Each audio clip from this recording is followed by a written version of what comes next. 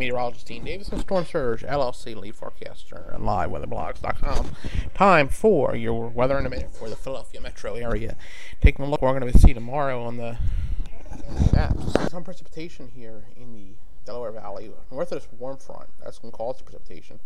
We're going to see a squall line here coming through Tennessee as it moves to the east. Now, when we get to Friday, we also continue to see rain, and we will get into the warm sector for a short period, but not as long as the areas to the south, such as West Virginia, North Carolina, where the severe weather outlook will be a little bit better. We may get a squall line that comes through the area. That would be on Friday evening, Friday night time. So your 6-day forecast: 54 degrees on Thursday, 58 Friday, 61 Saturday, 58 Sunday, where you might get some break with the precipitation before Monday comes back around. And then Tuesday, 54, lows mainly in the 40s. That was your weather in a minute for the Philly Metro. Have a great evening.